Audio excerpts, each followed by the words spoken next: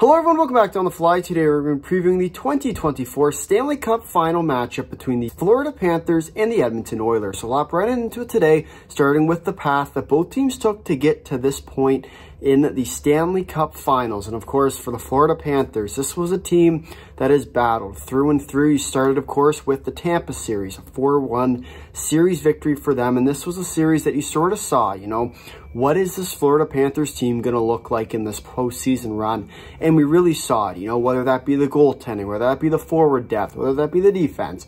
This was a team that was in it to win it this year, coming off of a tough loss last year to Vegas. I was very interested to see what kind of Florida team would come out of the gates, especially in round one against a tough Tampa team.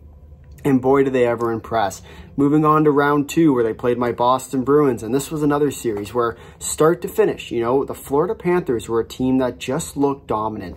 And this was a team that that definitely looked like they were poised to make a very deep run in this postseason. Third round here, Florida won in 6 games over the New York Rangers. And this was yet another series, right, where team like the New York Rangers, the big, bad New York Rangers, what are they going to do? Probably steamroll them. I know I've certainly predicted that in my NHL Stanley Cup playoff bracket. I had, I think it was Vancouver going all the way in the other one. But at the same time, the Rangers to me were a team that on paper should have definitely taken care of a team like the Florida Panthers. Yet, time after time, we saw it. The Panthers are a team that are going to stick to their structure and beat you the right way. And that's exactly what they did in this series. Every mistake that the New York Rangers made seemed to end up in the back of their net. We'll see if that success continues as they will play the Edmonton Oilers in the Stanley Cup Final. Now let's take a look at the home side. Not really the home side, but the home side for us here in Canada. Finally, we have another team back in the Stanley Cup Finals. Of course, a little bit of demons for these Canadian teams. Last time a Canadian team won the Stanley Cup was the 1993 Montreal Canadiens. So a little bit of pressure riding on the backs of a nation here, especially a hockey nation with Canada. For the Oilers, lots of pressure on them. But we'll start it off here, of course, with round one. And this was, one of those series with between the LA Kings and the Edmonton Oilers where you sort of saw a little bit of the testing grounds. And I think, for me at least, in that series was really indicative of what these two teams are going to be. The Oilers were really tight and close in this series with the Kings, but still, you could tell they were just a little bit that much better over the LA Kings. And this sort of was indicative throughout the entire series of that in general. The Oilers just looked like the better team, and they played that way through and through. And we've seen a little bit of goaltending problems, which we'll get to in a second here, with the second series. And this was the second round between the Vancouver Canucks and the Edmonton Oilers. And this was one, once again, highlighted by a lack of goaltending. We saw Skinner go down in this one. You had the Demko and DeSmith problem in Vancouver, so both goaltenders seemed to be out, and this was one that was fairly well expected. You have Seelovs in net for Vancouver. You had a couple different guys who just looked like they were ready to go for Edmonton. So for Skinner, sort of get back in the net, find his groove. This is what you needed from him in this one. But 4-3, Game 7, Edmonton took it. Moving on to the third round where they were going to play the big, bad Dallas Stars. And this was a Dallas Stars team that looked poised for another deep playoff run. On paper, just like the Rangers against the Panthers, they were a team that just looked like they were going to take that next step and make it to a real deep playoff run. They have a deep lineup. They have everything deep. But at the end of the day, the Edmonton Oilers, led by their star power, found a way through, took this one in 6 games, which brings us to the Stanley Cup Finals between, of course, the Edmonton Oilers and the Florida Panthers. This is going to be a good one. We'll flip it over now here to this actual matchup, starting with the history between these two teams in the playoffs. No playoff history, of course. These two teams are relatively new. I mean, Florida Panthers been to the Stanley Cup Finals twice. The Edmonton Oilers, a little bit more historic. Last Cup was in 1990, of course, with the Wayne Gretzky era, but their last Stanley Cup Final appearance was in 06. So we'll see if they can have any success there in bringing a cup back home to Canada. We take a look at this season. 2 games between these two teams. First one was on November 20th, where the Florida Panthers did win 5-3. Second game, 5-1 victory on December 16th for the Florida Panthers on the in the away side. We'll see if home ice has anything to do with it. Of course, Florida does have home ice. We'll now flip it over to the injury report for both these teams, and you guessed it, it's the playoffs. You're not getting anything. So in that sense, as of right now, we can say it, there are 0 injuries to report, but of course we all know there's a couple banged up guys. This next week, remember, there's still 6 days before the NHL Stanley Cup Finals begins, starting on Saturday. Lots of time to recover, especially for a lot of these players that have really been through the ringer these last couple weeks. So we'll see if they have time to recover and get back to 100% just before puck drops for the Stanley Cup Finals.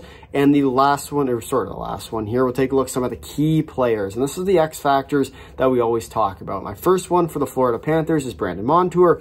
3 goals, 6 assists, and a +1. He is a player, though, that I always look towards in the playoffs. You saw him last year with X-Blad out.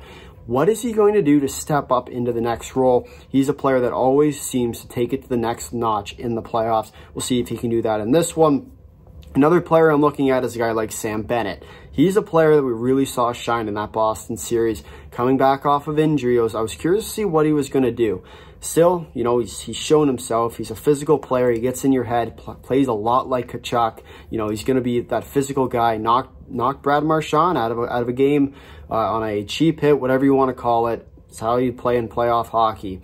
But here's the thing, you know, he's still a great player. 12 games played in this so far in this playoff, 6 goals, 4 assists, and still lighting the lamp, which is exactly what he needs to do. Get under the opponent's skin and make it hurt. So when we look at it, Sam Bennett is a player that I'm definitely looking towards in the series, especially when it comes to shutting down a really skilled line, getting under the skin of a guy like McDavid, who, you know, if they can find a way to shut down McDavid, Draisaitl, Hyman, if they can shut that line down, this series might be over in 4 games. Definitely one to take note of. The last one is Sergei Bobrovsky, and I know I picked 2 goaltenders yet again, but at the same time, this is one that has to make sense. When we look at a guy like Sergei Bobrovsky and Stuart Skinner for the goaltenders, they are going to be a crucial part to both teams' success here.